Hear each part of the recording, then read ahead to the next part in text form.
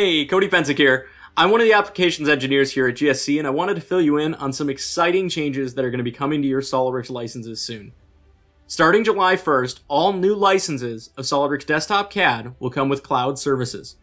Cloud Services adds a connection to the 3D Experience platform, and with it, brings a plethora of new features for designers to share, mark up, store, revise, manage, and control their product data. With these changes to your SOLIDWORKS subscription, you'll be able to quickly and easily share data with other users.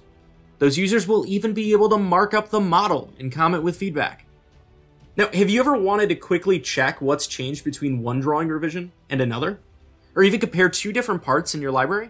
Well, now we can do that easier than ever with web-based comparison tools. We can also use the metadata that's populated as we design to view our assemblies like never before. For example, I'll color code this model based on the attribute make or buy. Now I can see in seconds what parts are purchased and what are manufactured, and I can even hide components with these properties, allowing me in this case to quickly see any components that are not in the release state.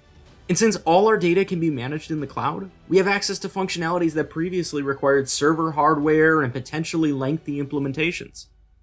In 3D Experience, I can quickly and easily check the relationships of a part, so I know exactly what assemblies could be affected by my change.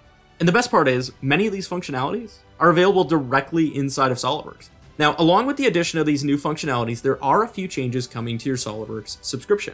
Starting July 1st, all new perpetual licenses of SOLIDWORKS desktop software will require a minimum of 2 years subscription.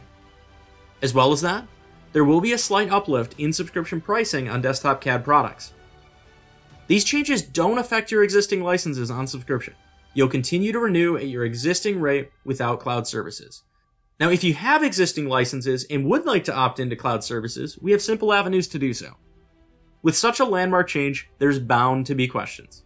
If you're new to 3D Experience and want to learn more about how Cloud Services can benefit you, give us a call. We're happy to help.